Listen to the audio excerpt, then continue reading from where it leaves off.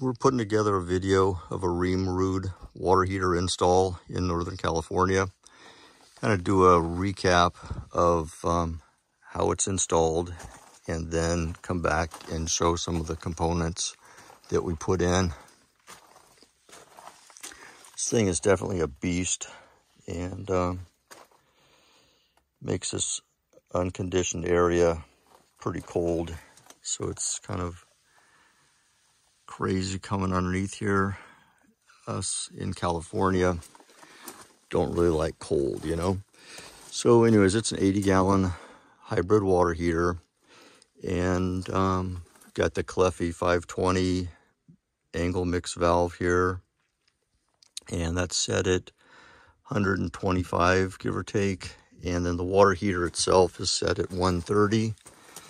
And we've got different modes, because if you go into the app, there's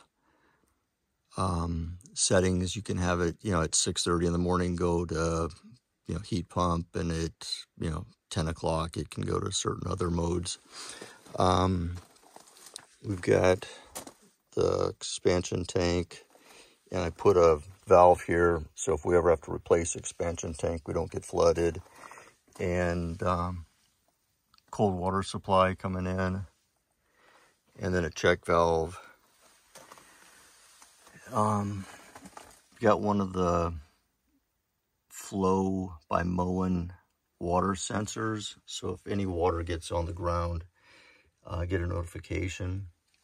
And then got a hose bib here, so if we need to purge any air out of the recirc system, we can do that.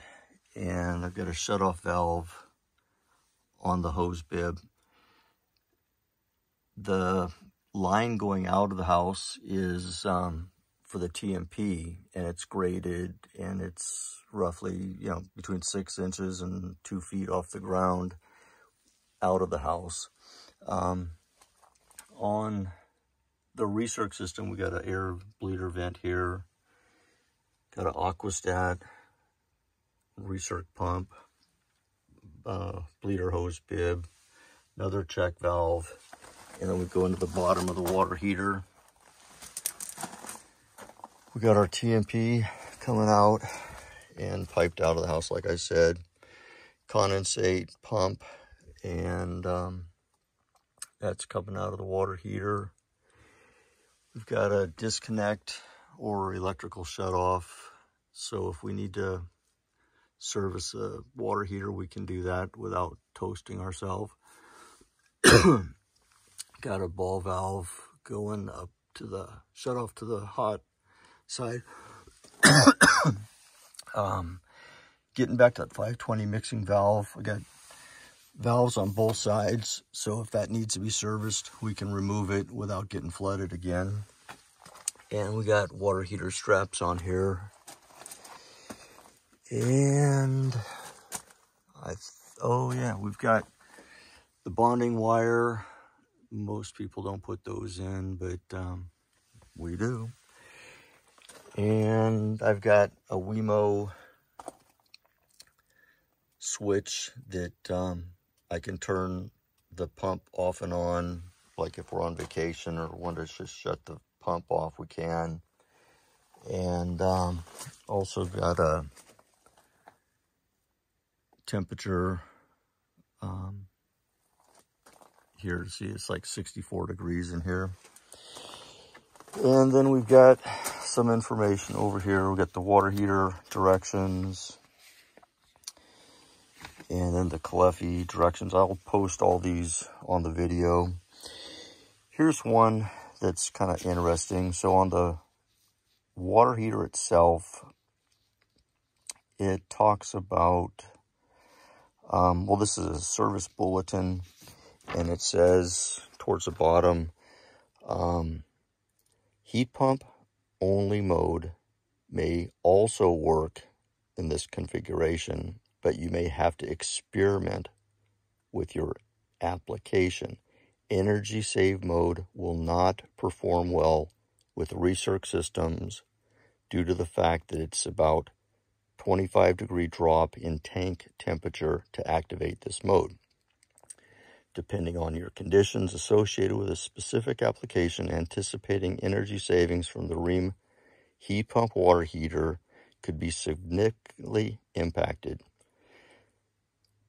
Using this recirculating loop may cause the unit to run excessively. The heat pump portion of the hot water heater only produces about 1,500 watts in the best conditions. High heat and high humidity conditions may not be able to keep up with the demand. And then in the app mode, so this is where I've got it set. At 5:30 in the morning, it goes to heat pump to 1:30. 7 a.m. in the morning, it goes to energy save mode. 7 o'clock at night, it goes back to the heat pump mode. And then 10:30 at night, it goes to energy save mode. Normally that works out okay. Our house is a 2-person house. We use cold water for washing clothes.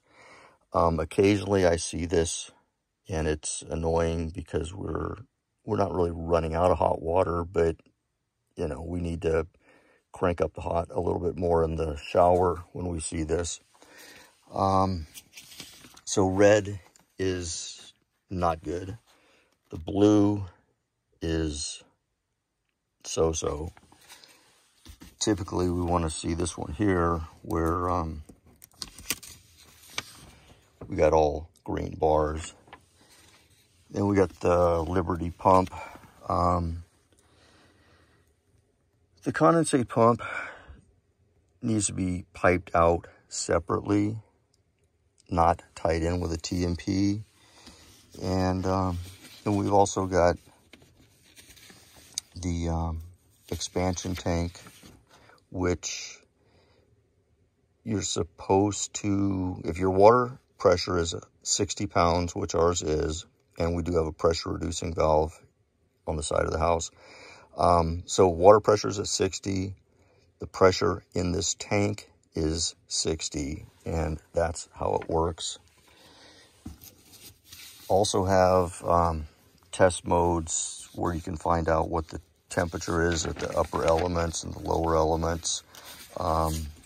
It's kind of hokey. It would have been nice to have the Gen 4 water heater where it had a lot of information on the readout on the front. And then also one thing with the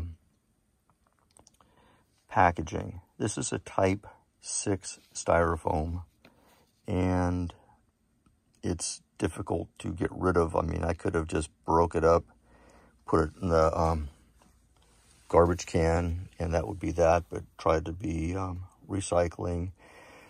So the closest recycle place for that styrofoam, there's like 2 big chunks or 4 big chunks in the packaging. Had to take it over to another town 30 miles away, and then to be able to do that, you had to be a resident of that town.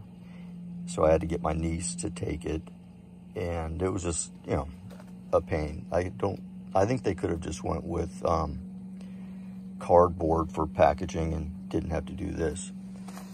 So getting back to the water heater, there is a filter on the top. It needs to be cleaned every so often, and that's up here. I just cleaned this the other day. It's pretty clean, but you gotta make sure you got enough room to pull it out. And I think that's everything that I wanted to cover. So you can hear it's not too awfully loud, and other people have complained. Oh yeah, on the top there's a CTA item, which we're not using, and that's for the utility companies to be able to monitor and set the usage. So I can't, you know, if I wanted to use this like at 10 in the morning or something, you know, I'm out of luck because they don't give me power. So you could Google CTA on water heaters and figure out if you want to use that or not, but it's pretty restricted. So that's it. And oh yeah, cost-wise, it was it's around $2,300 to get the water heater. It is an 80-gallon, and I think it was about a little over $4 grand to get the whole thing hooked up. So far, you know, we like it.